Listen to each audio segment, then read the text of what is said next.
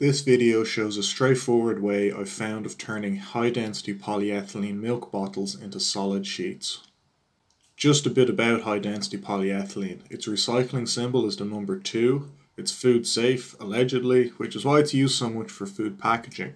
Apparently it's safe to ingest as well, but I'd rather not put that to the test. This method uses materials that aren't hard to find. I'll explain what they're all used for, so it shouldn't be hard to substitute something I use that you don't have handy. You'll need 4 sections of channel iron or cable tray, 2 baking trays that you won't use for food anymore, 6 washers of equal thickness, an 8 kg brick, oven gloves, an oven, and obviously lots of milk cartons. Cut the bottles into sections. This makes it easier to form stacks, but if you have a massive oven you could probably put the bottles in whole. I found that milk bottles with a glued on label, the bit of plastic that the label is glued onto won't melt properly even if you carefully pull off the label, so cut away with the bit of label on it and discard it. Or else just use milk bottles that have a shrink wrap label that you can just pull off.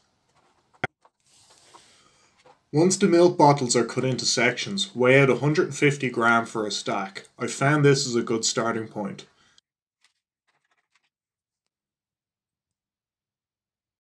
Put 2 sections of channel iron at the bottom of the oven, then put a baking sheet on top. This does 2 things. The channel iron takes the weight to make sure the baking sheet doesn't bend, and it's ensuring good airflow so that there's an even heat distribution.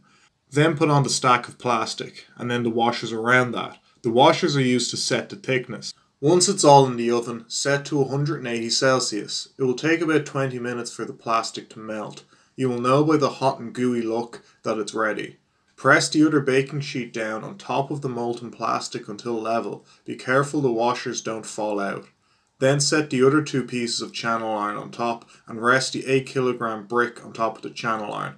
Leave it in the oven for another 20 minutes, still at 180 Celsius. The channel iron is doing the same as before. It's preventing the baking sheet from bending and ensuring even heat distribution.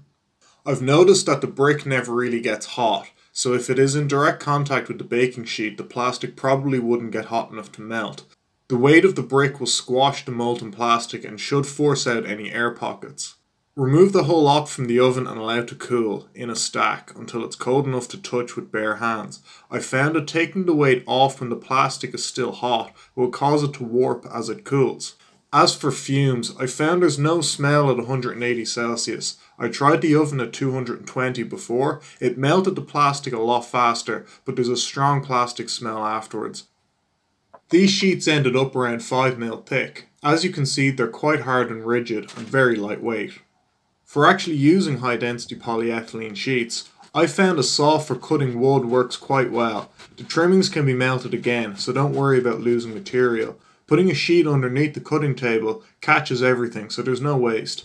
I found drill bits for drilling wood also work quite well, but for putting holes in it, I found it easier to heat up a nail with a torch and drive holes that way. I'd imagine the hot nail method would be less susceptible to crack propagation than drilling.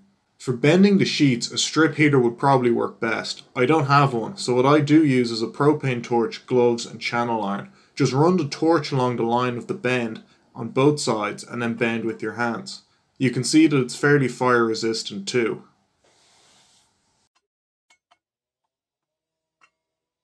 Just an example of something you can use this for. I made a shelf for my bike lock that sits in between the pannier rack and the saddle. You can see that I've put several holes and 1 bend in it, then just some velcro to hold the lock in place. It's an ideal material because it's weather resistant and strong. High density polyethylene in food packaging is normally white, but you can use dyed ones as well. Here I used lids from water bottles to form a green sheet. I tried blue lids that felt similar to high density polyethylene but didn't have the recycle mark on them, so I'm not sure what type of plastic it actually was. It obviously wasn't as viscous when it melted. It spread out very thinly, and this could possibly be low density polyethylene or HDPE with a recycle mark 4, but I'm not sure exactly. You could use this method for any common plastic as long as your oven can reach the forming temperature, but high density polyethylene is the only plastic I'd have a lot of. I try not to buy stuff in plastic packaging, but milk only really comes in high density polyethylene or Tetra Pak. I know back in the day it used to only come in glass bottles, but you don't see that in shops anymore.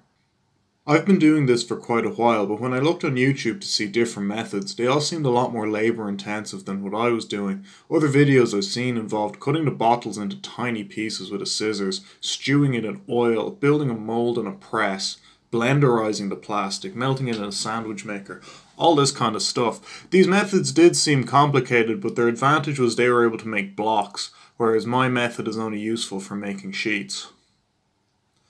So, Gura Mahagut for watching, and if you make any cool stuff using my method, sure let me know in the comments. Slán agus beannacht.